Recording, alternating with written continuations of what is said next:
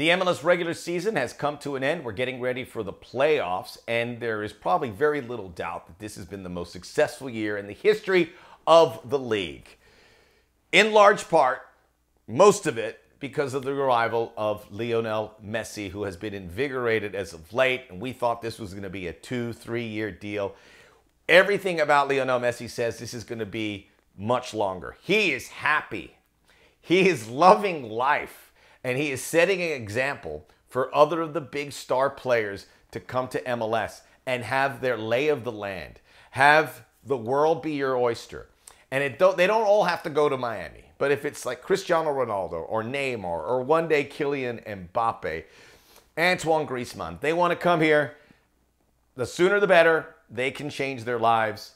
Messi has proven that. Messi obviously is unique. We know that. There's only one Messi who can create that. Cristiano Ronaldo's right there, but he's still not Messi. And it has made this league all the better. You go anywhere in the world, you see those pink Inter Miami shirts. You look at the traffic that the club has created. The other day, they played New England Revolution. It was a Saturday. I checked the YouTube highlights on a Monday. There were 3 million views of that game, which was an incredible game where New England went up 2-0. Inter Miami scored 6 unanswered to win it 6-2. Setting the all-time points record in MLS. Pretty incredible stuff. Some of that rubs off on the league. Their numbers are up across the board, social media-wise. We've been well documented how Inter Miami's social media numbers have gone absolutely through the roof. But it's pretty incredible when you think about it. And we're going to go over all of that and what Don Garber said at the Leaders Week here on the Soccer OG. Check out the Soccer OG podcast where all podcasts are available. Like and subscribe us here. And we'll continue to make some great videos, so stay along for the ride. So, Lionel Messi's appeal is massive, and it's a big part why Don Garber at the Leaders Week in London said soccer leagues around the world would be in much more better shape if we operated as a single entity akin to MLS. He would also add, ask the people. They would say, boy, MLS has got it right. I can see you rolling your eyes. Okay, I can see you. I understand. I roll my eyes a little bit too when you see that. Maybe the commissioner's got to come down a rung or two. But there is a lot of truth to what he's saying. I'll let you know. Now, the criticism I know that coming from the masses about that is the promotion relegation argument. And he did talk about it. It's not going to happen anytime soon. I believe promotion relegation will make MLS better, not today, but in a few years, because you can't turn around to your owners and say, hey, you're going to invest $300-400 million. You just built a new stadium. Hey, you're going to get relegated. It doesn't work that way. Maybe in 10 years, when you settle in on 30 teams, you have this team in San Diego coming, you stop it right there, and then in 10 years, you make it worth everyone's while. They say if you get relegated, there'll be an apparatus to get back up. You'll get a big cut of the money from the sponsors and the broadcasters, so do not fret. I think that makes it strong, but not for the reason that you think. It's not because of the magic of promotion relegation. It's because a 20-team league would be much more powerful than the 30-team league we have. You have those top 20 teams. This league can knock it out of the park. And imagine, because one of the things that sticks out about MLS is its relationship with Liga MX. No other league has that. An in-season tournament where they have this competition. Maybe there's a time when these two leagues combine. Imagine a 20-team league with Inter Miami, Seattle Sounders, LA Galaxy, Chivas, America, Tigres, Monterrey.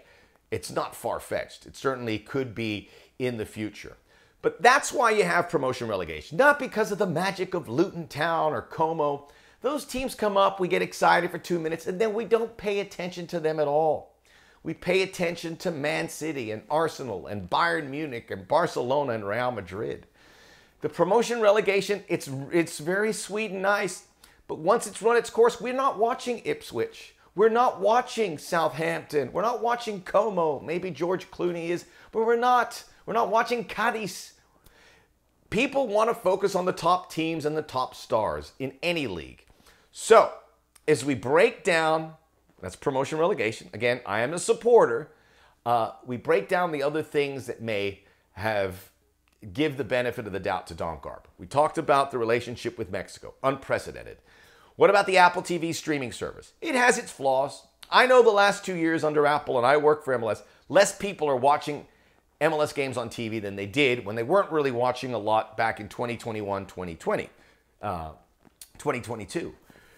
But this is a thing to build towards. Don Garber talked about streaming, and 98% of Americans have at least one streaming service. We don't know if streaming is going to be the be-all, end-all. We don't. I have my doubts all the time. But Don Garber said if that happens, they will pivot. Right now, they have a 10-year deal, which not a lot of places have, and it's global rights. So Apple TV, they are the apple of the eye, and MLS gets to places it's never been before. Obviously, maybe that'd be appealing to the Premier League, but they sell their rights to so many different broadcasters. It's an astronomical price tag. Same with the Champions League. So another thing that Don Garber has that many other leagues don't is stadiums. Soccer-specific stadiums are popping up all over MLS. It is they are demanded by the commissioner and the league, and they're state-of-the-art. Inter Miami is going to have a new stadium in 2026. That's going to be a game changer. New York City FC is going to have a new stadium in 2027. Game changer. Have you seen the stadiums in Europe? Have you seen the stadiums in Italy? Dilapidated, old, smelly. Very few clubs, even the top clubs, don't have state-of-the-art places. Tottenham Hotspur has one in England. Man City's relatively new. Arsenal's relatively new. West Ham plays at the Olympic Stadium. After that, old parks, small parks. Manchester United, they need a new facility. MLS has that. So the rest of the world is looking, saying, we want to play in buildings like that. New stadiums are not going up in other parts of the world. It's just the truth. So I'm giving you some good data here. Obviously, Messi getting a league which is going to draw star power. You also have the situation with avant-garde ways, new rules in place which are being imitated in other places. They are enacted. MLS Next Pro has a pick-your-opponent apparatus for their playoffs. If there were playoffs overseas, I'm sure teams would consider that, because why not pick your opponent for the playoffs? They are trying, and teams and leagues are taking notice. Now, if you think that everyone's happy with promotion relegation overseas, they're all thinking the same thing. Man City doesn't care about Leicester or Southampton. They want the strongest league because it's all about the money. The stronger that league is, the more the money is. They're all expanding. By the way, Apple TV gives a lot more inventory. Every league, every destination is looking for more inventory. So the Super League, we heard that's going to come back again. These big clubs are looking for consolidation and money.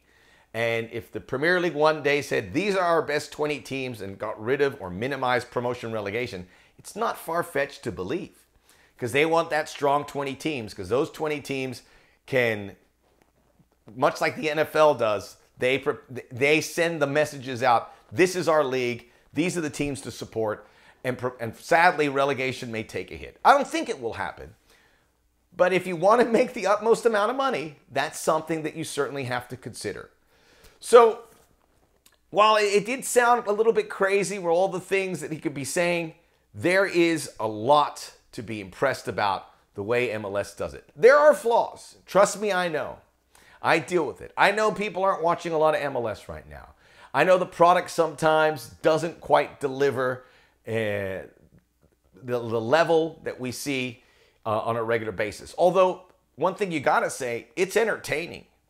There's high-scoring games, there's goals. It's an entertaining league. And recently, Opta, I believe, listed as the 9th best league in the world ahead of the EFL Championship.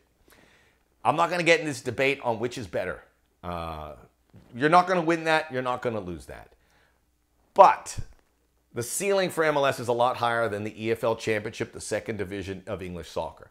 And how many who's the biggest star in the EFL Championship? MLS, you have the biggest star in the world. You have Ricky Puig.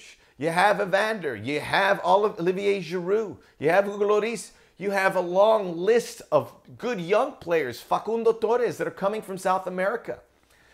While you have 29 teams, the width and breadth of it, the ceiling's much higher. So I'm not going to sit here. I know the AFL Championship has its appeal. It's a tough league. But entertainment-wise, it can't match up to it. And if they're 9-10 now, they're just going to keep going in that direction. MLS will continue to grow. We're also in a country that's going to be hosting the World Cup in 2026. We have this FIFA Club World Cup. I don't know what that's going to look like. It has its issues, but everything is happening here. The Club World Cup is going to begin in Miami. That Miami thing is going to be the center of the soccer universe for a lot of reasons. But then that World Cup is going to change everything. Everyone wants to be in here again. I'm sure the Copa America is coming, and MLS has a little piece of the pie. So, yeah, we can roll our eyes about Don Garber and what he is saying, and maybe leagues chuckle a bit and they're not envious. But MLS is on the forefront, and they have a huge edge. Certainly being new helps, and you got to give them the benefit of the doubt as they're less than 30 years old. But they are on the forefront to kind of change things up. And I know Europe is looking at that, and they're looking for a lot of the things that MLS does that they wish they had. MLS will keep getting, you look at the growth from 10 years to 5 years ago, the player base, the young players. What can I tell you? We'll continue to keep tabs on this, but we're looking for interesting stories. So make sure you check us out here on the Soccer OG. Like and subscribe us here. Leave us a comment so we can communicate to talk about what are the big stories that we should share here. And let's get ready. We have November coming around to talk some USMNT. And of course, we have the conversation that will roll on regarding the World Cup. But MLS can puff its chest out, has some things to work on, but it's a long list of things that are already working.